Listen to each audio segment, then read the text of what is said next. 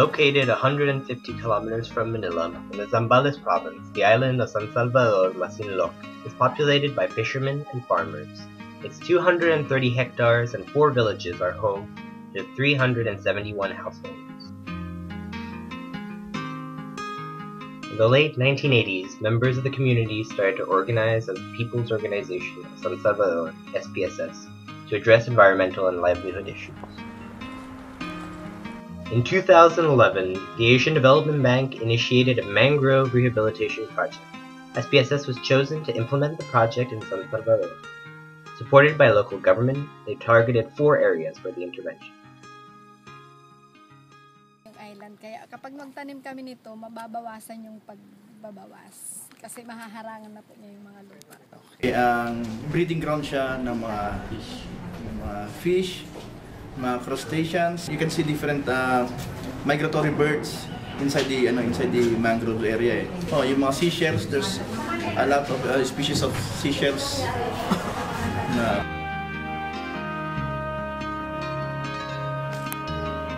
Combined with coral and seagrass, mangroves sustain and protect the island.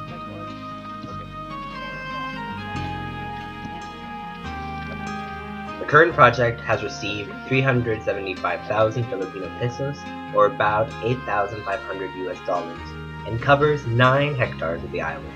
SPSS has planted and maintained more than 25,000 mangrove propagules per hectare on the island.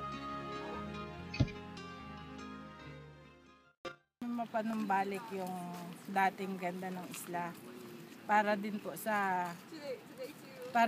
mga anak at mga apo namin, yung mga sumusunod po sa amin. Kasi palagi kung hindi po namin gagawin to, pagdating ng araw, picture na lang po yung makikita ng anak namin, hindi na nila makikita yung totoo. People acceptance ng People acceptance? Kasi siyempre dati walang mangrove doon, bigla na magkakaroon, di ba? Na hindi nila alam kung ano yung kahalagahan ng bakawan. Yung iba po pinuputol nila.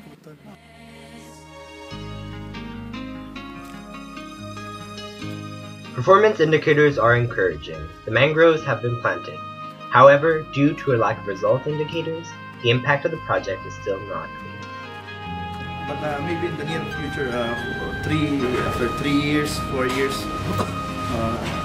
we can see the impact on the development of the fish catch.